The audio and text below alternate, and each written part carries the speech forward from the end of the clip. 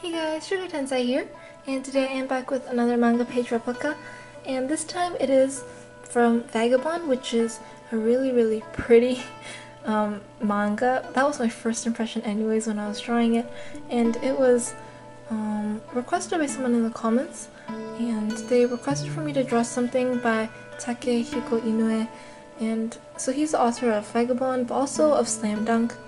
But I chose Vagabond because it looked really interesting. And the style was really cool.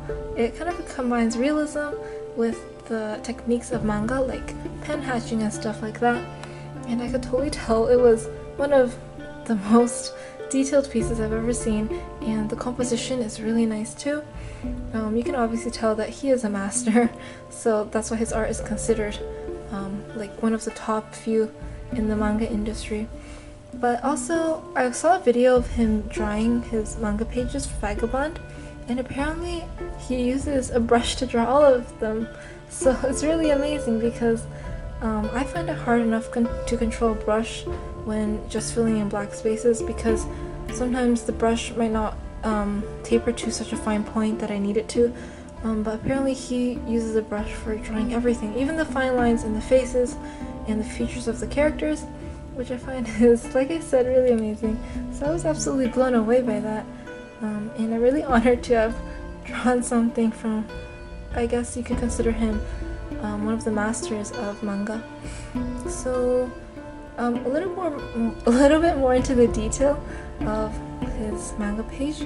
So he used a lot of screen tones to add detail to the water and to give texture and depth to his illustrations. And the problem is I don't have screen tones, and I couldn't use diluted ink this time because he applied them in a really fine way. It was a really precise and you kind of had to have them placed in certain areas for it to look like water. And diluted ink is kind of like, you can't really rely on that for precision. You have to kind of hope that everything works out. So I only used that the diluted ink method, or substitution for screen tones, when all I needed to do was block in one area of gray. But because there were so many areas of gray that were very precise and had to be filled in perfectly, I decided to use alcohol-based markers and just filled them in accordingly, and surprisingly they worked pretty well. And obviously upon closer inspection you can tell that they aren't screen tones, but I was really surprised because they worked better than I expected, and they actually kind of look like screen tones if you look at it from a distance. And also, I guess this is kind of random, but some people in my videos have been commenting that I don't pronounce the word manga correctly, and I usually say manga, and manga is incorrect, and I know that. So the reason why I sometimes say it incorrectly is because it's more natural for me to say manga when I'm talking in English, because manga is with a Japanese accent, and it's kind of unnatural for me to transition like that. So I'm so very sorry if I've triggered some of you guys, because I have my own pet peeves, and I completely understand that it's kind of annoying. So I will try and watch my pronunciation from now on. And usually I don't draw manga pages that I don't know or I haven't read before, because I feel like I might accidentally draw a page with spoilers or something, and I really don't want that.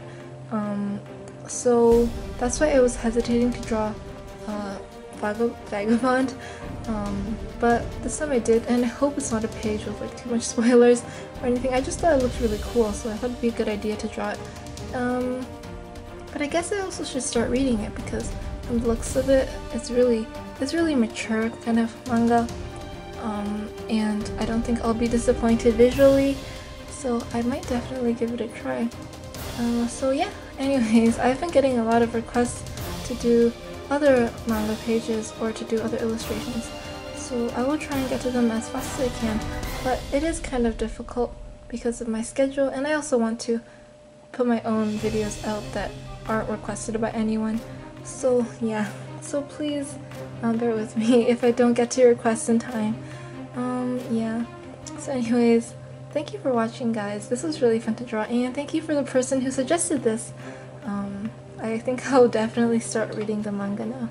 Anyways, thanks for watching. Bye guys!